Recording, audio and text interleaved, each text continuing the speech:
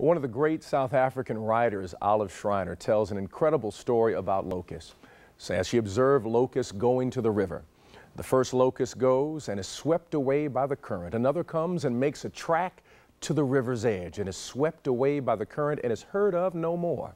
But eventually, the insects come together and build upon each other and build a bridge to the other side.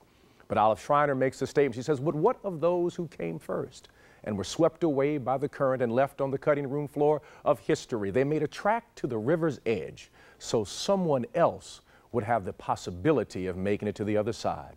They made a track to the river's edge and made a way for someone else." There are always people in our lives and in history who make a track to the river's edge and make it possible for us to live. We love to lift up those celebrated people in history, and we leave so many people on the cutting room floor. One such person, Dr. Martin Luther King Jr., we love to celebrate. He is without a doubt one of the greatest prophets of the 20th century in America has ever produced. But what of the person who made a track to the river's edge for Dr. King? A gentleman by the name of Reverend Vernon Johns. He pastored the Dexter Avenue Baptist Church before Dr. King. He was a powerful preacher, and he would preach sermons such as, for example, on the marquee, he would place the word, "Is heaven segregated?"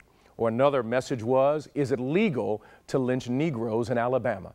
His preaching was so powerful that the police every Saturday night would come by to see just what he was preaching on Sunday. You have to be a major preacher in order for the police to come out to your church every Saturday night just to see what you were preaching. And when we look at the Gospel of Mark and this person by the name of John, John the Baptist, John the Baptizer, when we know that John the Baptizer, his job specifically was to make a way for someone else. And when we recognize that John's job was to make a way for someone else, we see that it was not about him, but it was all about Jesus. He was not concerned about his ego. He had a ministry in the desert, in a place of low resources, and people from the city and from the country would come and hear John. He was concerned about the poor, those who were brokenhearted, and many people may not lift up his name, but he was concerned about influencing the next generation. And as a country, as we reflect upon Haiti and watch with horror, they are in their desert moment. But we, as Americans, we owe a debt to Haiti. Why would I say we owe a debt to Haiti? Because it was in 1796, Toussaint Louverture. He led a revolution that freed Haiti. And Napoleon even sent troops to Haiti to crush the revolt. But they could not handle those people in Haiti. And Haiti became a free country. And as a result, it ended up influencing the abolitionist movement in America. Frederick Douglass, who was the ambassador to Haiti in 1886, stated, "Until she spoke, no one knew of a Christian nation in the West that would abolish slavery. Until she spoke, we did not understand that there was a connection between our Christianity and the idea of liberation until she spoke." Frederick Douglass said that he would not be able to stand before Abraham Lincoln and say, "Sign the Emancipation Proclamation," until Haiti spoke. Haiti is in its desert moment, and it is our job to recognize they made a way for the abolitionist movement today. We are all here as a result of someone else. My name is Otis Moss III. My father's name is Otis Moss Jr. I am the product of someone who made a way for me, and someone made a way for my father, Otis Moss Jr. It was Otis Moss Sr. And before Otis Moss Sr., someone made a way for him, Benjamin Elijah Mays. And before Benjamin Elijah Mays, there was John Hope. And before John Hope, there was W.E.B. Du Bois. Before Du Bois, there was Frederick Douglass. And before Frederick Douglass, there was Richard Allen. Before Richard Allen, there was George Liele. Before George Liele, there was Roger Williams. And before Roger Williams, there was John Wesley. And before John Wesley, there was an Anabaptist movement. Before the Anabaptist movement, there was John Calvin. And before John Calvin, there was Martin Luther. And before Martin Luther, there was St. Thomas Aquinas. And before St. Thomas Aquinas, there was an Augustine. And before an Augustine, there was a Tertullian. Before Tertullian, there was a Cyprian. Before Cyprian, there was a Paul. Before Paul, there was a Peter. Before Peter, there was a Jesus. Before Jesus, there was a John. Before John, there was an Isaiah. Before Isaiah, there was a Solomon. Before Solomon, there was a David. Before David, there was a Saul. Before Saul, there was a Samuel.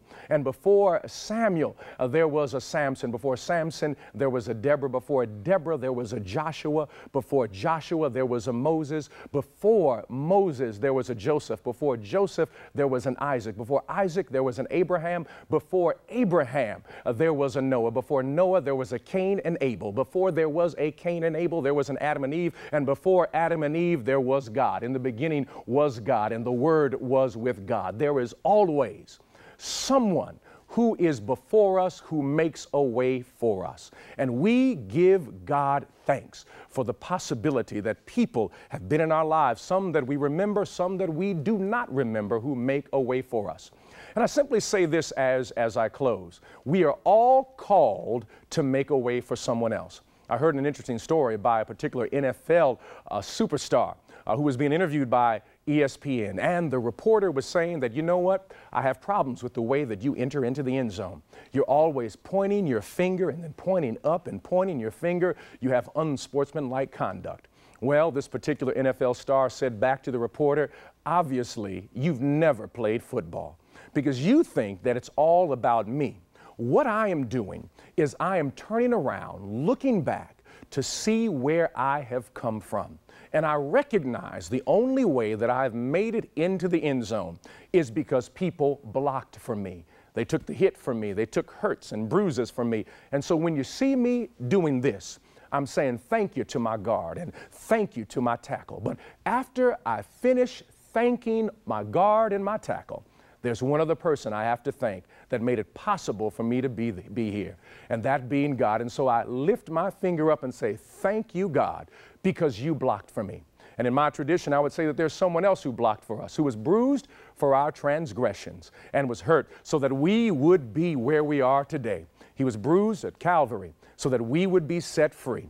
He made a way for us, and his name is Jesus. We are all called to make a way.